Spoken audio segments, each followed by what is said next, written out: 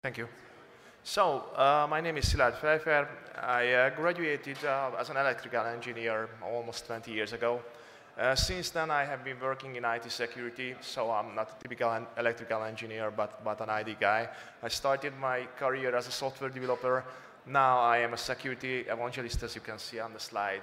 I work at BSides, which is one of the few Hungarian IT security vendors. Earlier it was called BSides, it was the vendor of the syslog-ng. Now we are the vendor of the ZORP application level firewall, which has a GPL version, open source one, as you may know. This story has started with my pet project, which is a cryptographic setting analyzer called Cryptolyzer. The functionality is same as in the case of the SSL.sh, SSL scan, or SSLIs.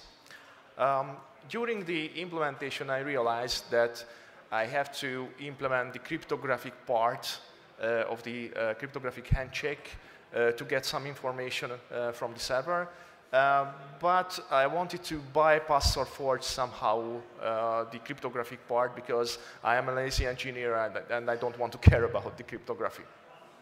So I also realized that it is possible to send seemingly correct messages to the servers which are accepted by them and answered by them.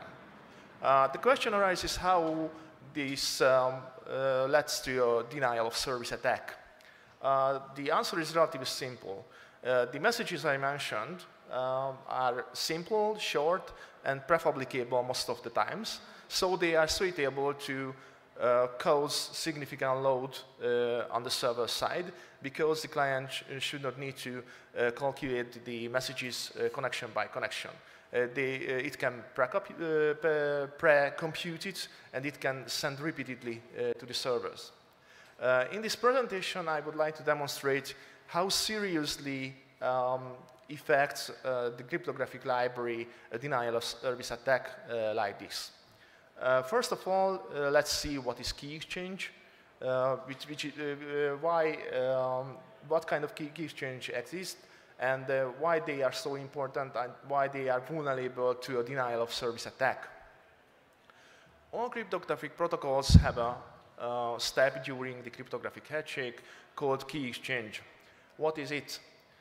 If parties tend to communicate with each other in a secure manner, they need a key, a shared secret, which is practically some kind of random data, which will be used during the communication to encrypt and decrypt messages in a symmetric way.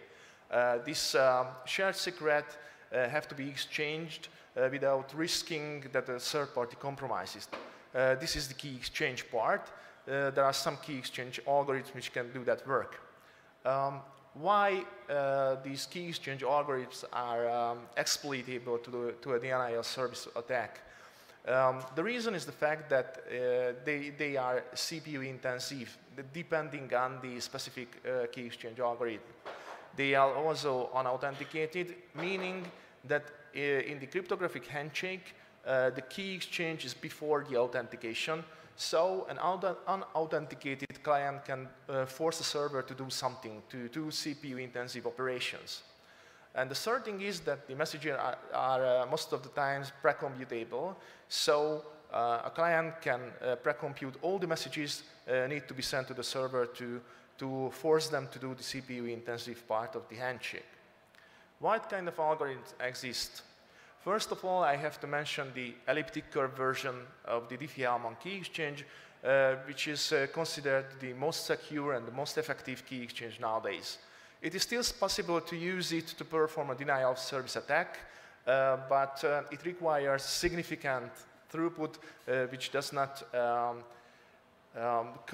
so it does not raise the cost.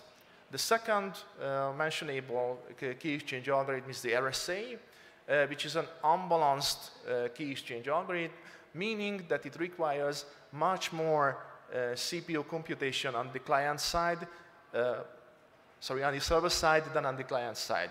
It makes it ideal to perform a denial of service attack because the client needs to perform less CPU computation than the server.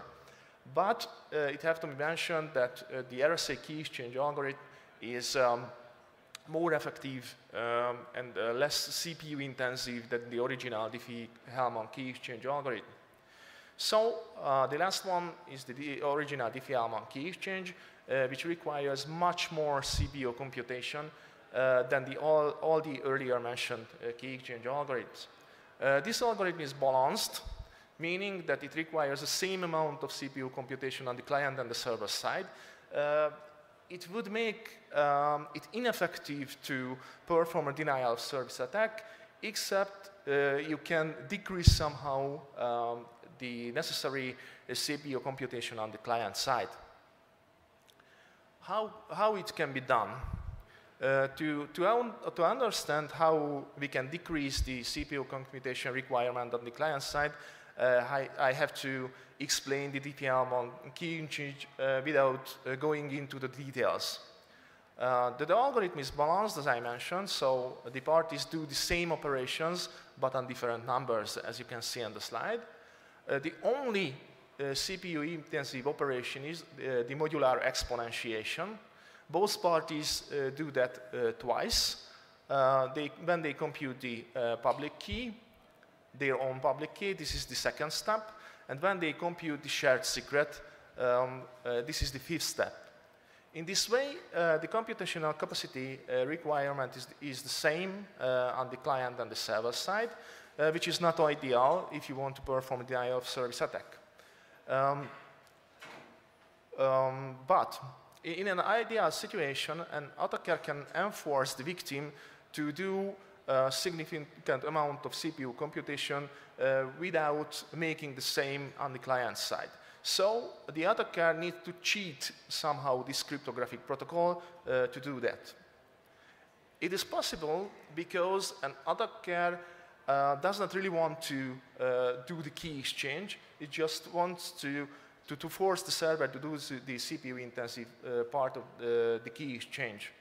So it can send whatever number to the server which is accepted by the server.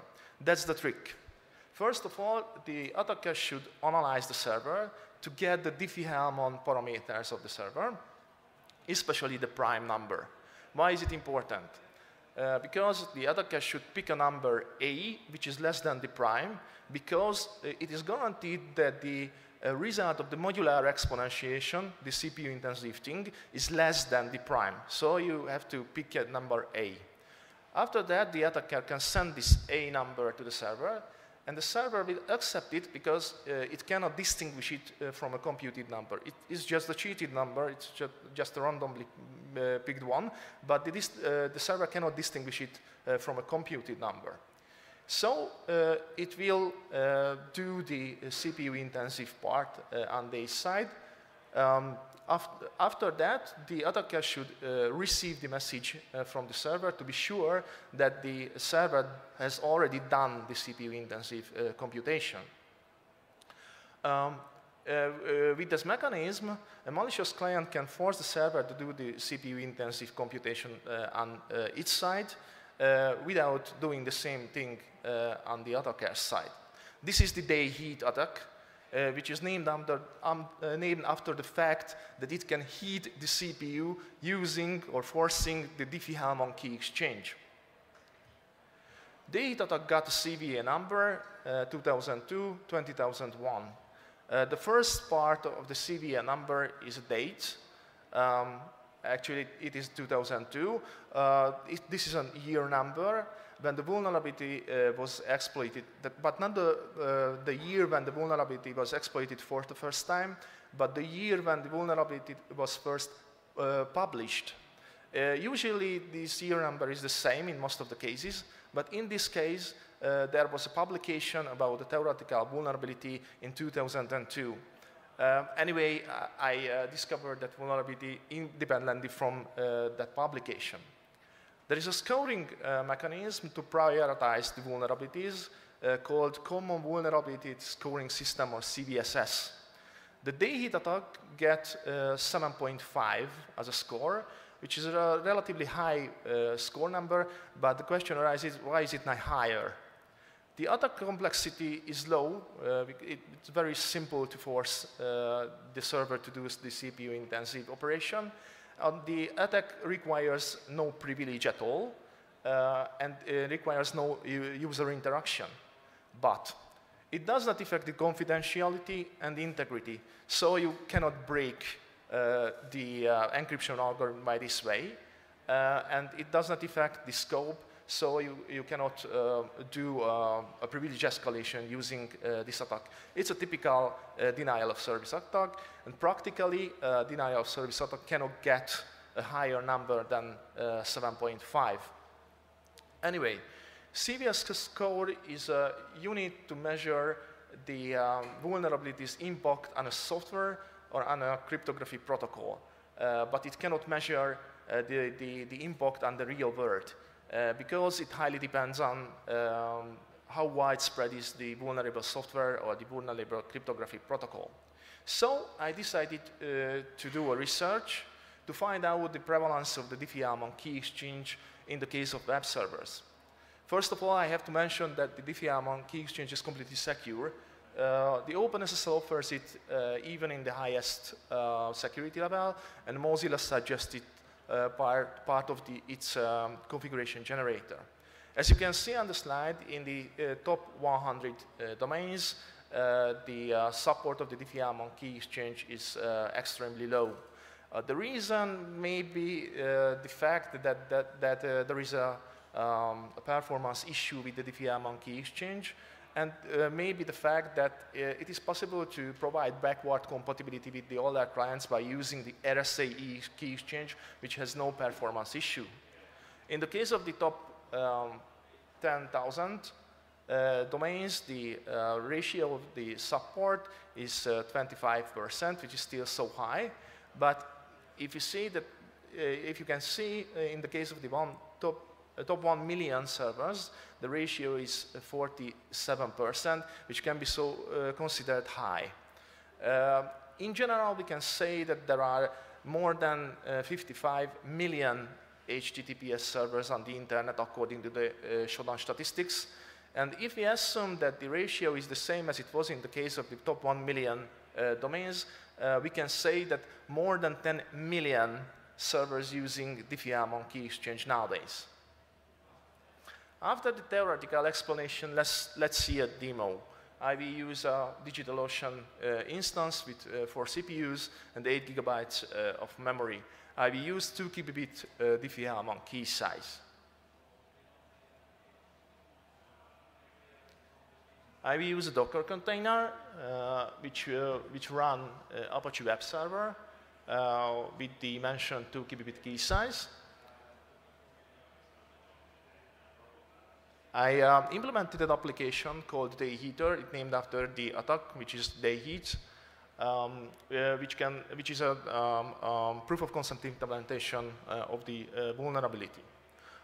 Let's start it, but not in this terminal, but the other one. Demo effect. Okay, it has started, and as you can see, the CPU, there is 100% CPU usage. Let's measure the attack.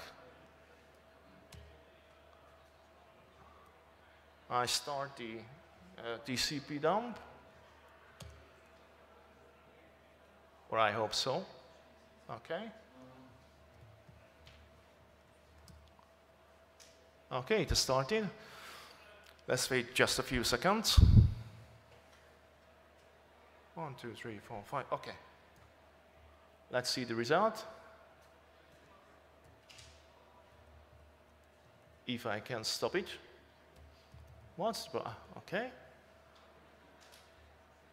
I stop the attack. Okay, and let's see the result.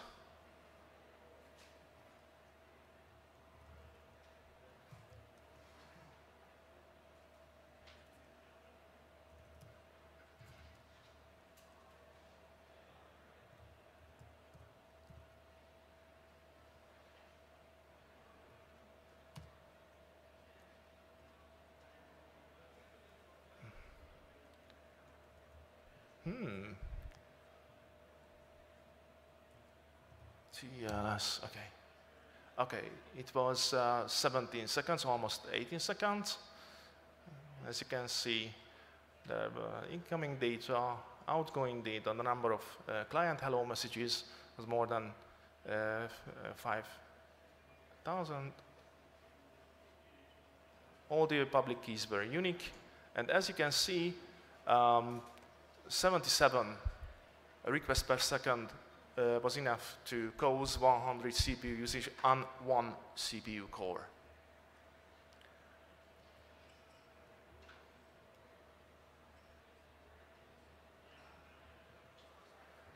So, as you see in the demo, relatively low throughput was enough to cause 100% CPU usage. But we can question that how. So is it a high or is it a low throughput? I have to say that it depends.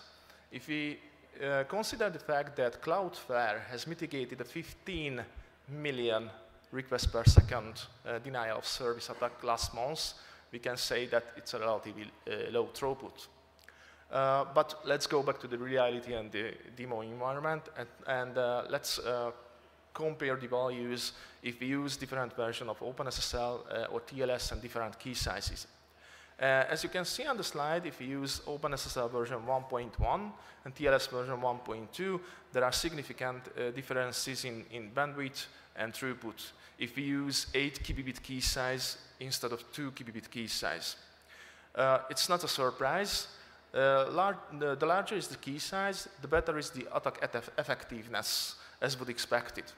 If you use OpenSSL version 3.0, which is the latest version of OpenSSL, and TLS version 1.3, the result is significantly different as it was in the case of TLS 1.2 and OpenSSL 1.1.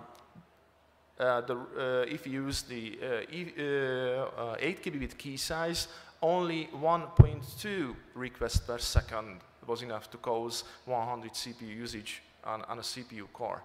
The reason could be a performance issue in the case of OpenSSL 3.0, but it's just a speculation at that point. To prove that, I decided to measure the attack effectiveness with different cryptographic libraries and different key sizes to see how crypto libraries affect a denial of service attack. Before I started to measure, I wanted to know how important is the key size. Is it true that the most popular key size is the 2 kbit key size? The answer is it depends. I measured the key sizes in the case of the web servers in the top medium domain which support the Diffie key exchange. As you can see on the slide, the 2 kbit key size is definitely the most popular one. The vast majority of the servers use that key size. 1 kbit key size is still so high, considering the fact that the logjam attack states that it is vulnerable by a nation state. A 4 kbit key size is relatively high, but it was a surprise for me that it is low, as you can see. So, therefore, we could say that I have to focus on 2 kbit key size, but I have to mention something. In the case of the TLS 1.2 protocol, originally it was only possible to use 1 key size, but there is an extension in the TLS version 1.2 which makes it possible to a client to choose between key sizes in the case of Diffie key exchange. This extension is part of the TLS 1.3 protocol definition. However, unlike the less popular cryptographic libraries, OpenSSL 1.1 does not support the extension in TLS 1.2 and does not support the Diffie key exchange at all in TLS 1.3. This is the case if we are talking about TLS, but dayheat is a protocol-independent attack. You can use that attack in whatever protocol. So let's see what we can measure in the case of SSH, for instance. At the first glance, it may seem that the situation is the same as it was in the case of the TLS, according to the showdown statistics. The 2 gigabit key size is the most popular one, but the 4 and 8 gigabit key sizes are supported at more than 60% of the servers, which is so high. So we can say that 8 gigabit key size can be indeed be forced in 60% of the servers. And there is an important thing I have to mention, that the SSH protocol, just like the TLS 1.2 with the extension and the TLS 1.3, allows the client to choose between the key sizes. So an attacker can force the server to use the largest key size, which is enabled in the server configuration. This is the variadic column on the chart. So presumably more than 90% of the servers can be forced to use the 8 gigabit key size, as it is enabled in the default configuration of the OpenSSH, for instance. So the key size matters, especially in theory, because the attack effectiveness highly depends on the key size, moreover, not linearly, but logarithmically. However, it should be noted that some more components are important, such as the application server implementation and the protocol.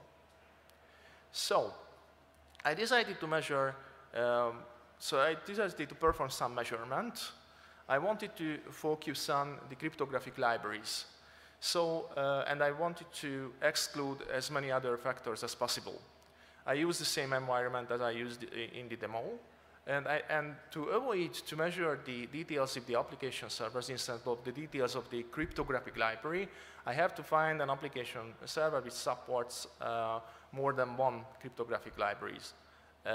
This is the light HTTPD because it supports several cryptographic libraries, not only OpenSSL, which is the most popular cryptographic library, but also GNU-TLS, which is another popular cryptographic library, NSS, which is the cryptographic library of Firefox, and MBTLS, which is an embedded system cryptographic library. Let's see the result of the measurement. What we can see on the slide. We can see how much throughput is necessary to cause 100 CPU usage on the server. This is the vertical axis. And the horizontal axis is the Diffie-Hellman key size.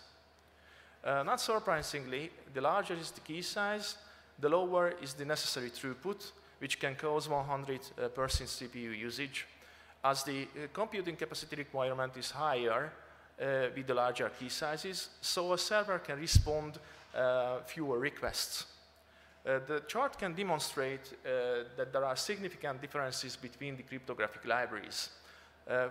In the case of NSS, it was 150 requests per second was enough to cause 100% CPU usage with 2 gigabit key size. In the case of MBTLS, slightly more than 50 requests per second was enough to cause the same result. In the case of the GNU-TLS, less than 100 requests per second throughput was enough to cause this 100% CPU usage. What is the conclusion?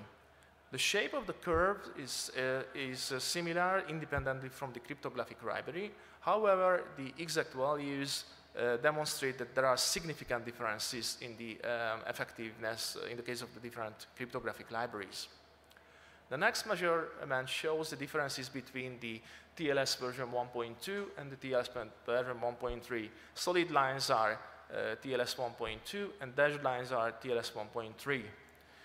As you can see, TLS 1.3 is significant. In the case of TLS 1.3, significantly lower throughput was enough to cause the 100% CPU usage, as it was in the case of TLS 1.2.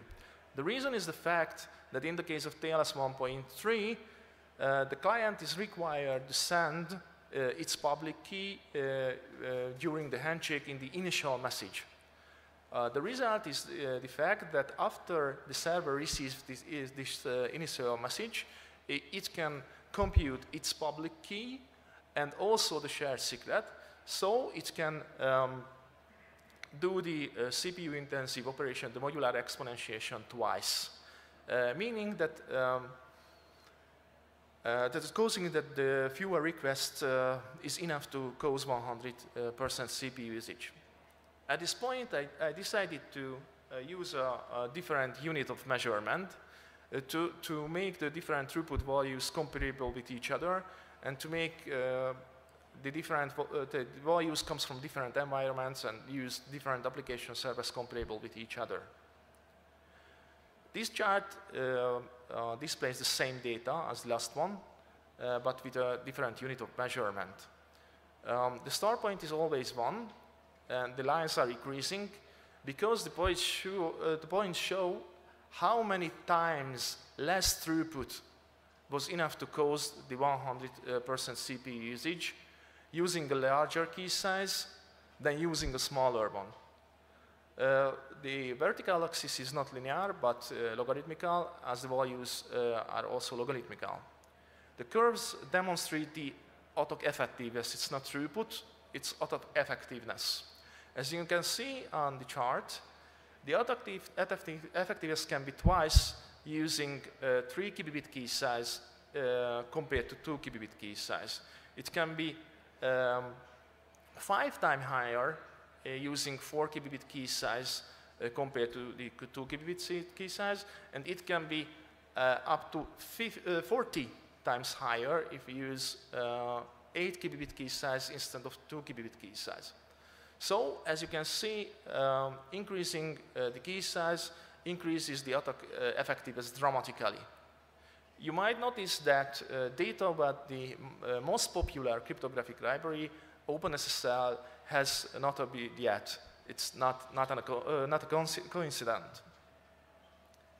The red line demonstrates the attack effectiveness in the case of OpenSSL version 1.1 with TLS version 1.2. And as you can see, there are some oddities on the chart. In the case of 3 and 4 kbit key sizes, the shape of the curve is the same as it was in the case of other cryptographic libraries. But in the case of the 6 kbit key size, the attack effectiveness is much lower than as it was in the case of 3 kbit key size. It is also lower, the attack effectiveness is also lower than it was in the case of 2 kbit key size, which is quite surprising. In the case of 8 kbit key size, the attack effectiveness is almost the same as it was in the case of 3 kbit key size, which is quite strange for me. At that point, I decided to measure the OpenSSL by changing only one component at a time to find out what is the reason of that anomaly. The result was more mysterious than the original measurement. I started the investigation with OpenSSL version 1.1, TLS version 1.2, but I used different application servers. The result, the red line shows the result, and the result is the same in the case of the different application servers. So the anomaly is independent from the application server. So I decided to continue the investigation by using the TLS version 1.3 with OpenSSL version 3.0. Only OpenSSL version 3.0 supports the Hellman key exchange. So that's why I changed the OpenSSL version. As the blue lines show, the result is the same as it was in the case of the other cryptographic libraries, and there is no anomaly. So I continued the investigation by using OpenSSL version 1.1, TLS version 1.2, but I changed the Diffie Hellman parameters to random ones. I used a Diffie Hellman parameter which comes from the another RFC and then the random one. And as you can see, as the gray line shows, the result was similar to the other cryptographic libraries again, and there is no anomaly. So I continued the investigation with the OpenSSL speed tool, which measures just the Diffie Hellman key generation, not the whole key exchange, just the key generation.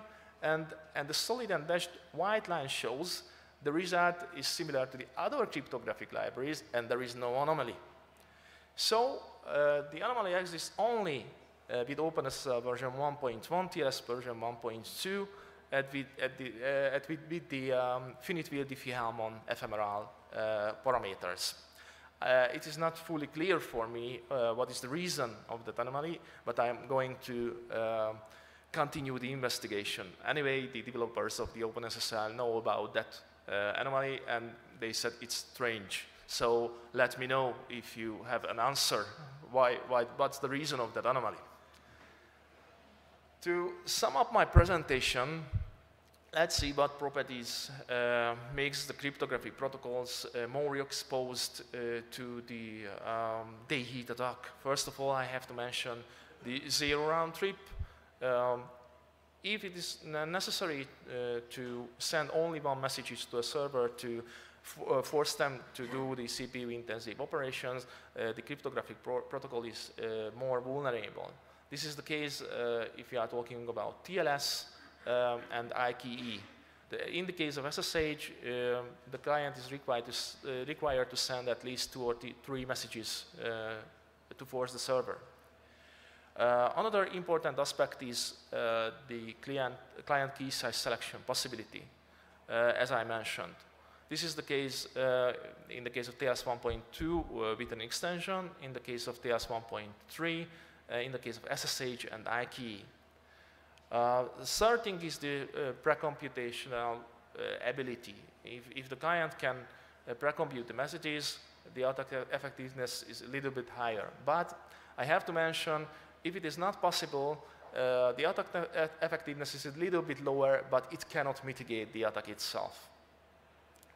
You can pre-compute the messages in the case of TLS and SSH in one cases, but in the case of OpenSSH, you have to compute the messages connection to connection.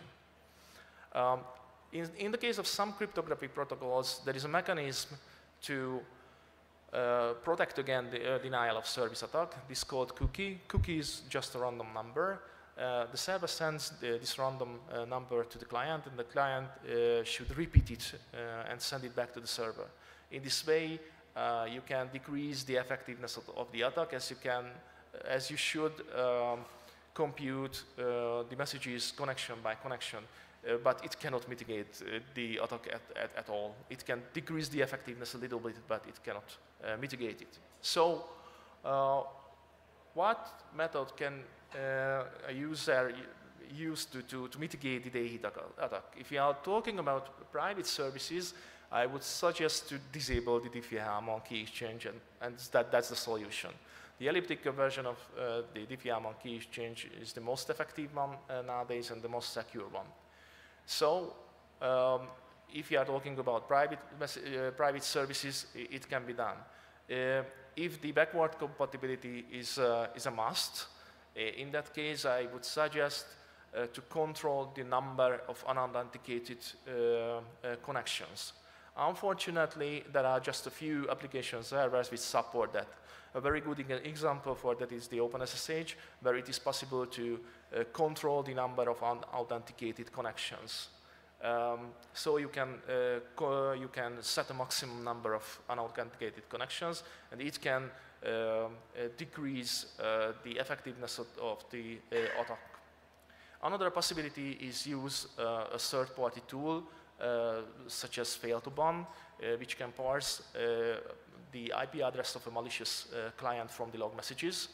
And after that, it can create firewall rules to ban that client. It's a very effective way to mitigate this attack, but unfortunately, the default log level is not enough in several cases. So if you have to increase the log level, which may mean that it causes significant amount of log messages. So you have to care about that. If we are talking about public services, I would say that you have to consider the compatibility with 5 to 10 years clients. I mean that the most browsers support the elliptical version of Diffie-Hellman key exchange for 5 to 10 years. Other kind of clients also support the elliptical version of Diffie-Hellman key exchange for 5 years. And in the case of the public services, you can also use the rate limiting. using the application server-specific configuration or using the mentioned failed one.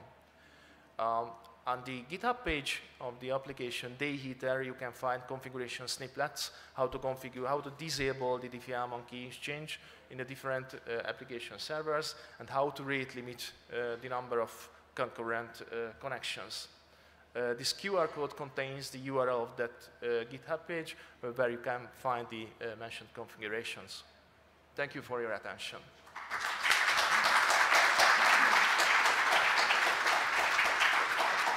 Thank you, Szilárd. Do we have any comment or for Szilárd, any questions for Szilárd at this time? Take a photograph of the QR for future reference if you have something later. Here's a question.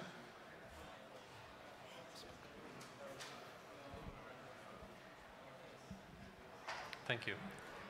Have you done any measurements on the elliptic curve DHE, and how much better is the performance there? Yes, I have done. There are significant differences. I mean, the elliptic curve version of the Diffie is so you need at least up to 10 throughput to cause the same results. So in my humble opinion, the elliptic curve version of the Diffie is not so good if you want to perform denial of service attack, but it highly depends on the curve anyway. So there are several different curves, and if you use a curve which has a larger key size, it can be suitable to cause significant load on the server. And there is another important aspect, the post-quantum cryptography, which can be useful if it is useful. So it can be useful if you want to do a denial of service attack, but I have to measure it.